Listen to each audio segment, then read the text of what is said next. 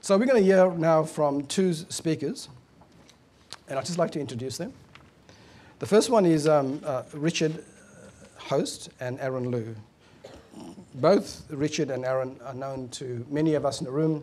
They're known extremely well to myself. I've worked with them over many years on many forums, the CIO Leadership Group and this early incarnation.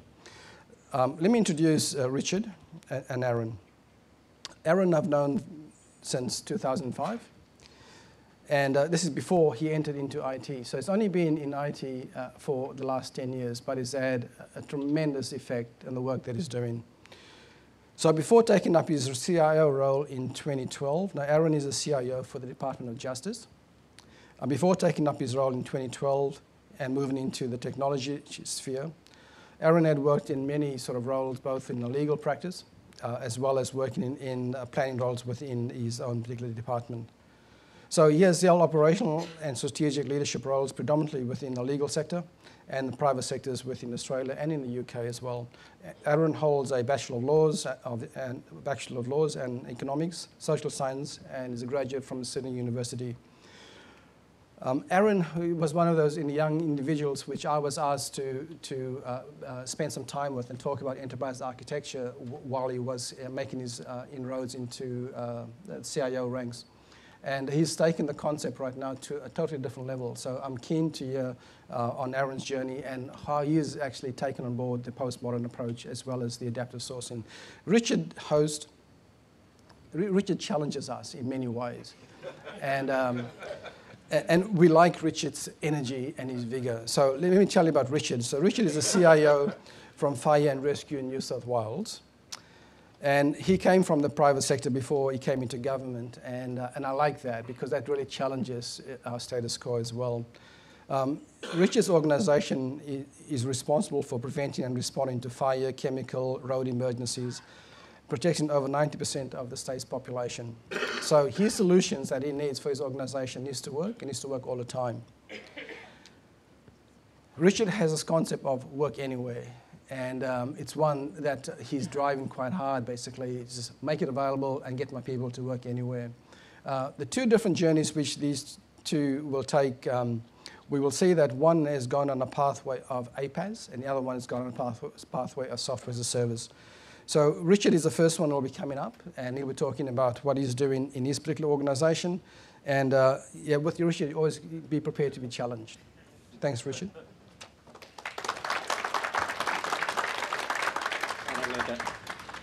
Well, good morning. It's great to be here. I wish I had more than 10 minutes because I could talk about some of the other exciting things we're doing, but I'm honoured to be able to speak about this. So Fire and Rescue New South Wales, it's one of the largest fire and rescue organisations on the planet. Certainly the busiest in Australia, with a truck going out the door every 4 minutes. And we protect all of you, and of course my family as well, from fire, flood, storm, and basically whatever you need rescuing and everything else. The Fire and Rescue New South Wales IT department has a reputation for innovation. That's driven by the need to just get out there and do it. So it's a real can-do department because we're fighting the tyranny of death and destruction, and we know what that means, and even recently. And we go overseas and help there too. So we've got to have systems that are extremely reliable and can do all of this.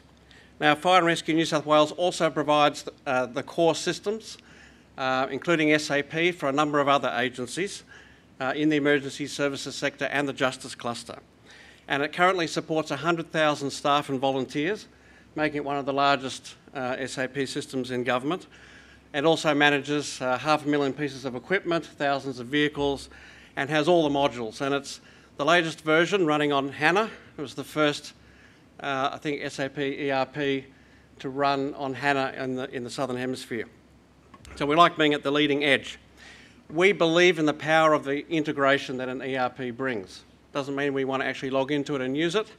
Best way to use an ERP is to use something else that accesses it. But we do believe in the power of the integration that it brings. And I recognise Gavin Brown and his team for having got us to this stage. So why did we go to platform as a service? An otherwise conservative organisation. We, like most agencies, have always owned and operated our own kit. But it's been getting harder and harder to do that. with a small to medium team, lean and mean, keeping up with the technology, 24/7 support, the complexity.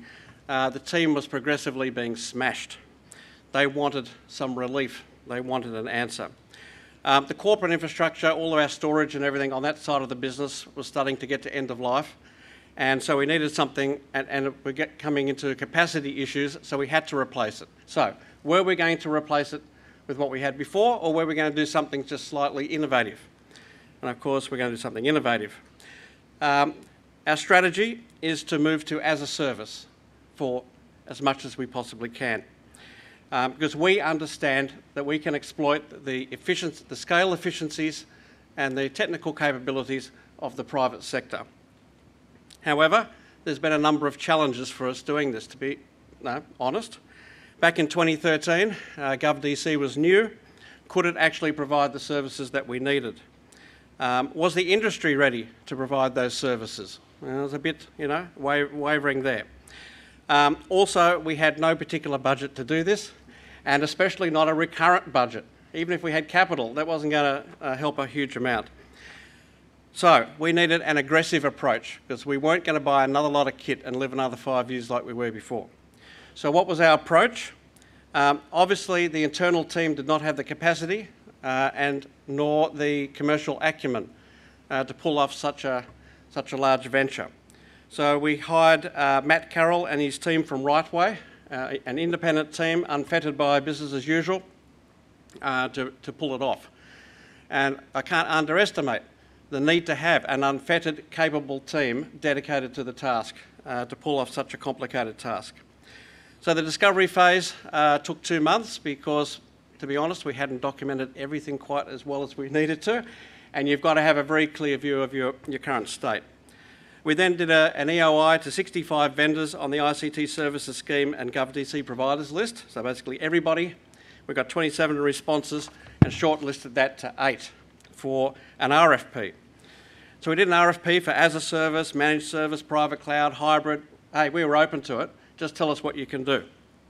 We got 6 responses, and basically it was obvious that infrastructure as a service, though somewhat new at that time, was the way to go. The best bang for buck and a whole lot of advantages. As it turned out, we went with platform as a service, which is one layer higher. So basically we get our operating systems provisioned for us. We just have to load the software. Now, in parallel with all that, we did a design phase, which itself took 5 months. And so from the very beginning to when we said, hey, we've got to do this, to when we're live and actually in GovDC running, took 17 months. So what's the solution that we have? IBM won the tender. We have platform as a service from the marketplace, and I believe we were first to be in the marketplace in GovDC, so we're quite proud of that too. Because our SAP ERP runs on HANA, we had already bought some Dell boxes to run that on, and we didn't want to just throw them away, so part of the contract was for IBM to manage those on the side, which was good. Network services from the managed services backbone, of course, and we've ended up with a modern, scalable, powerful infrastructure many times faster than what we had before, and to be quite honest, many times faster than we could have ever dreamed to have. It's amazingly powerful kit, which is lovely. So straight away, I think we got a 3 times boost on average on everything, even before we hardly started tuning it. We have one throat to choke, so all the data centre costs, network servers and all that goes through the IBM contract, including, of course, the 24/7 proactive support, which we now have, disaster recovery, management and testing. Fire and Rescue has the capability through a portal to create VMs on demand and add extra storage, so it's very elastic, which is lovely. Their change management is integrated with our change management. We get ITIL 3 and 27001, all that good stuff. And we actually, toward the end, asked for antivirus because we thought, why the hell are we doing this? You do it. And just to cap it all off, we put a 10 gigabit dark fibre ring right across the metro area connecting all our major sites. So how lovely is that? No network congestion, I can assure you, and that connects us to all the data centres with diverse path, bloody, bloody, blah, all good. So, in terms of the commercials, we obviously work very closely with OFS, as it was called then, with Pedro and Paul and their teams, for which we're very grateful. We ended up with a capped price per resource unit. So resource units made up of VM, CPU, memory, storage, etc. And that's locked in for 5 years. Incidentally, that price for the next 5 years is about the same as what we've been paying the last 6 years, except we've got like that much more of everything. So that means that my budget could pay for it, which was excellent.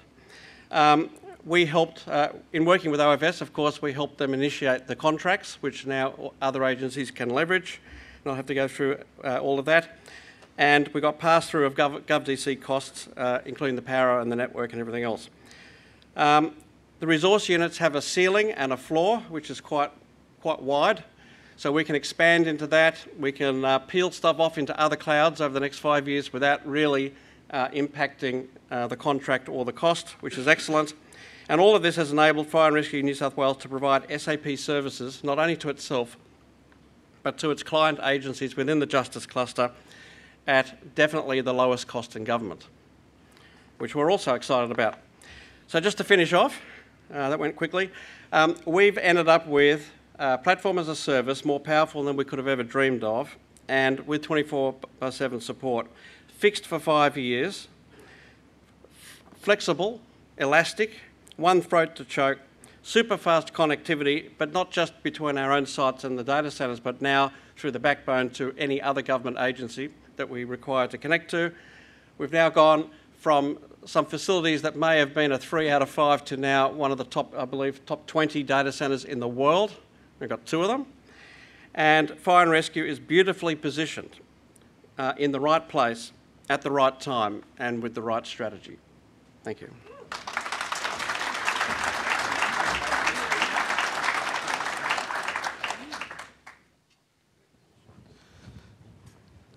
In your handouts, as Aaron comes up, at the back of it, you've got an outline of what's in category 04, which is what Richard has spoken about. So there's a whole range of providers, which you'll see a little later on when we do a search in the catalogue, who's available on category 04 as what services are provided.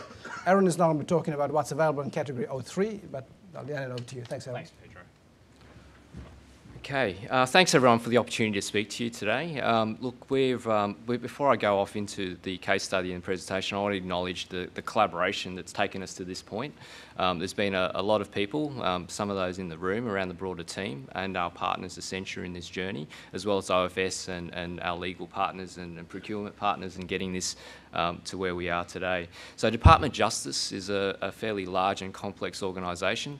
So we look after all the jails, the courts, we've got trustee and guardian, we've got approximately 47 business units, very diverse. But also getting more diverse. So recently we've inherited liquor and gaming and racing, as well as some of the cultural institutions. So we've got everything from Long Bay Jail to the Opera House, and people that are trying to keep people from gambling to people that are trying to encourage people to gamble more for revenue purposes. So a fairly large and complex organisation. So the challenge then is how do we get that system of record or that ERP system and baseline services with all that diversity and supporting a complex business. So I'll go off to the next slide and I'll take you through that journey. Okay.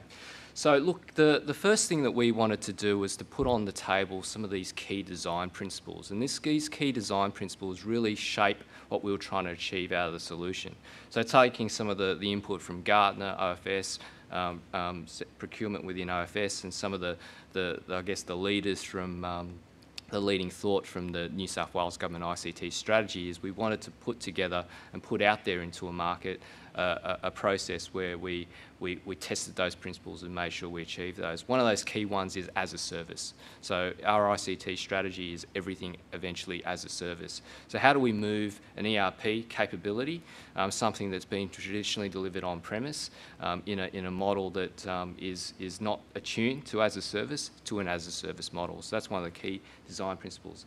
The next one was CSSR compliance. So we in government like to think that we're very different, but in essence, as Denise had likely put, there's a lot of things such as procure to pay, payroll type things that don't really separate us, don't really differentiate us, and can be harmonised and unified. And we've got multiple business processes, many ways to do those things at the moment. How do we get to a standard? So the Corporate and Shared Services Standard provided a framework for us to consolidate our business processes to a common platform. And that's a critical thing that relates later to that as a service delivery model, which I'll go into more detail.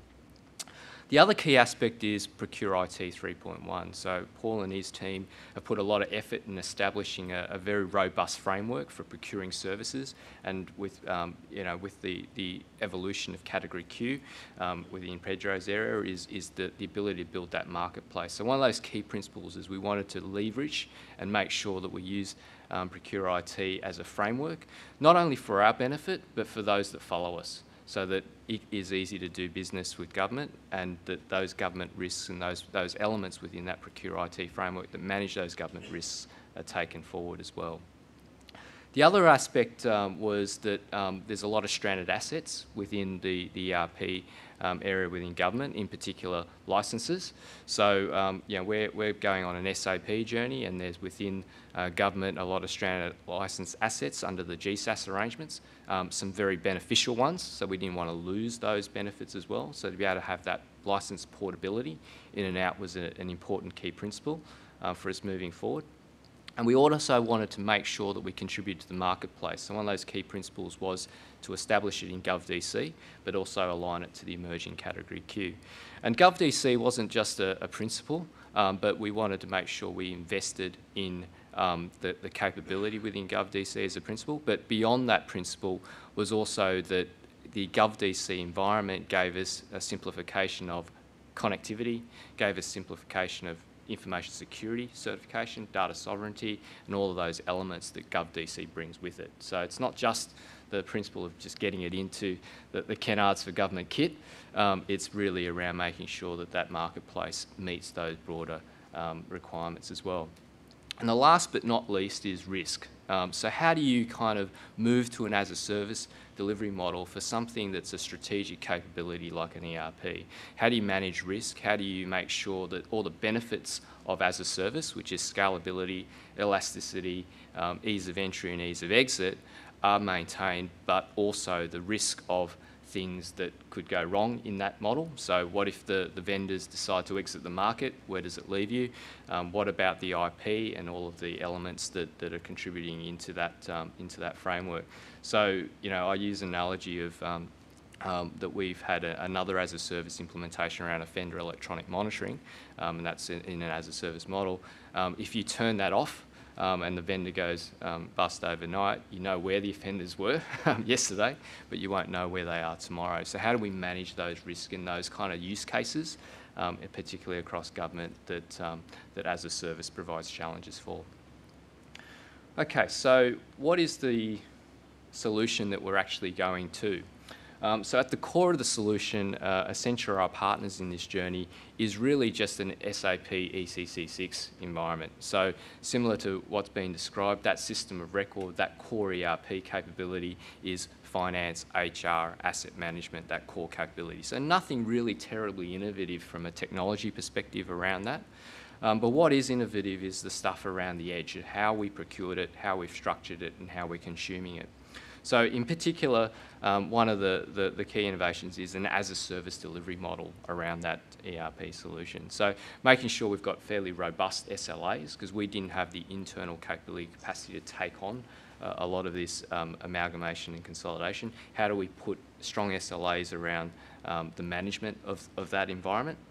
And also having a fairly clear service catalogue that enables us to, I guess, onboard and offboard various ERP capabilities in a fairly seamless manner, but also have very good visibility around what that costs moving forward.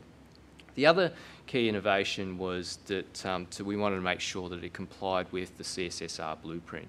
So as a key principle, we wanted to make sure we consolidated all our business processes on the government standard, and how do we ensure that solution puts that in place is this concept of adopt and adapt, which I'll go into a little bit more detail around the next slide.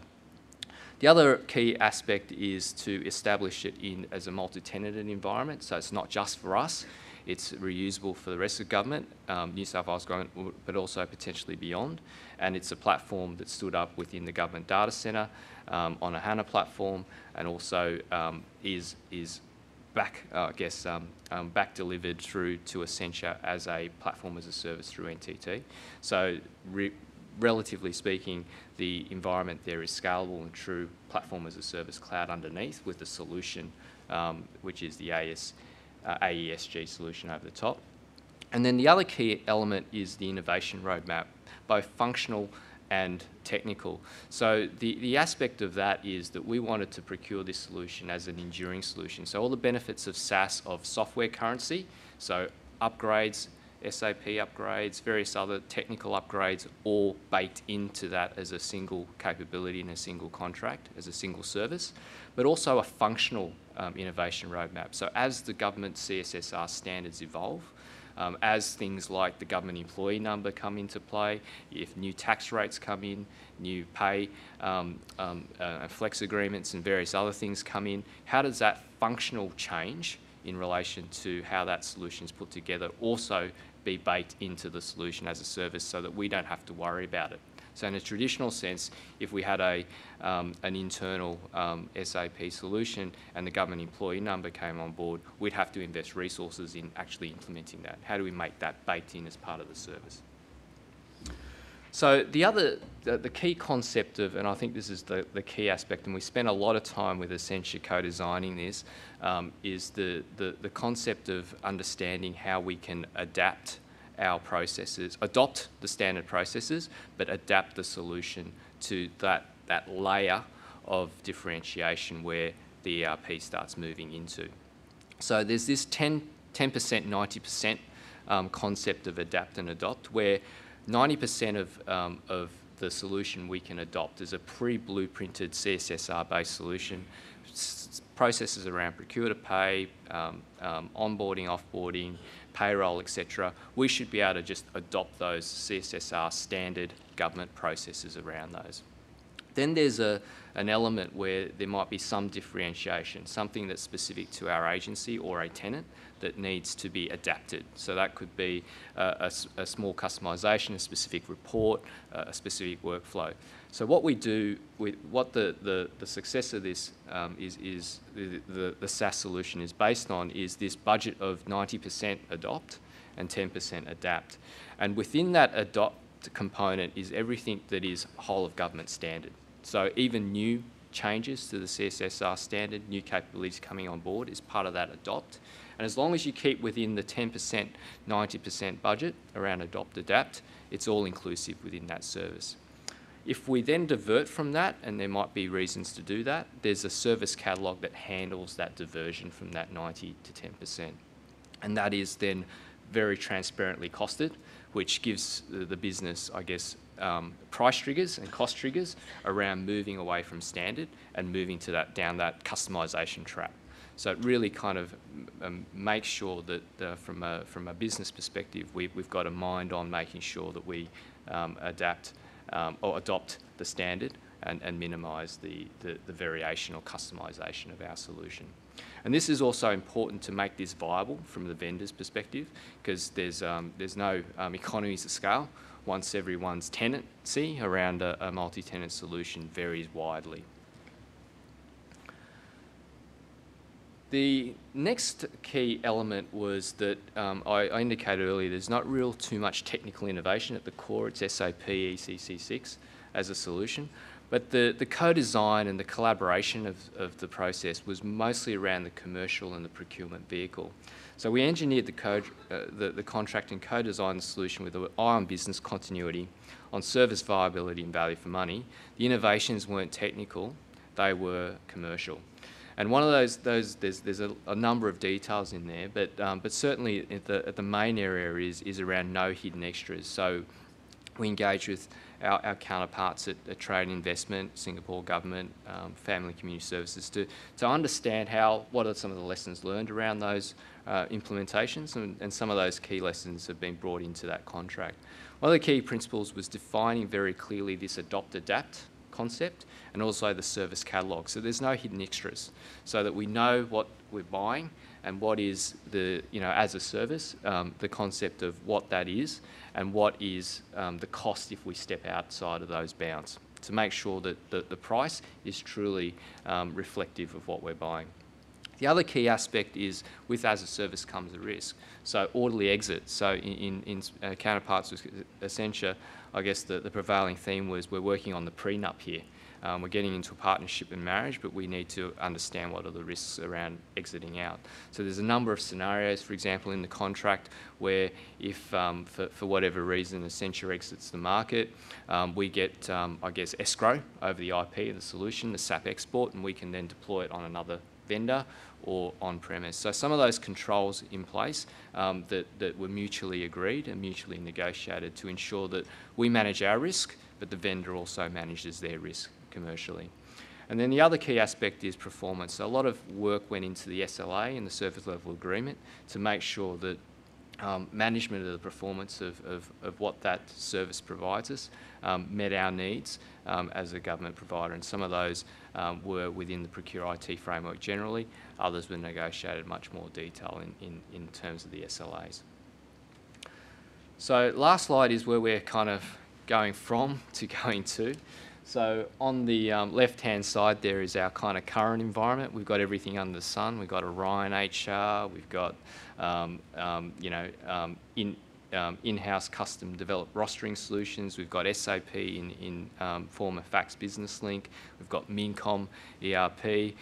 We've got SAP in Fire and Rescue, various other things. And we've got multiple business processes. So this is a simplified view, but we've got juvenile justice business processes, corrective services business processes, former Attorney General's business processes. So how do we bring all that together and move to a postmodern ERP, as the term is called? So our journey has started.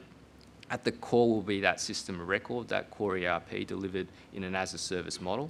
The basis that pulls all that together is that purple line, which is that CSSRP, whole of government standard business processes.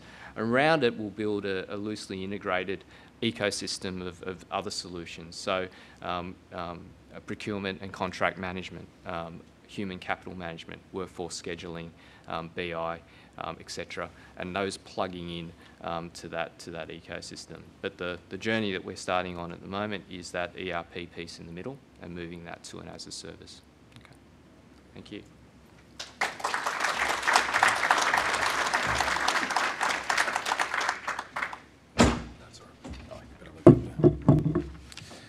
Thanks, Aaron and Richard. If, like me, I find that really exciting and really inspiring. And part of it for me is thinking about when we set about making reform and policy change and we think about what we need to do in the system, that's the start of that journey. So to see how that's been fulfilled through the work that Richard and Aaron have been doing and how they've really challenged and stretched us to think about new systems and ways of delivering what we need, both from a procurement point of view, but also in our engagement with industry and our collaboration across the sector as a whole, I think is really, really exciting. So thank you very much. I really appreciated your case studies today.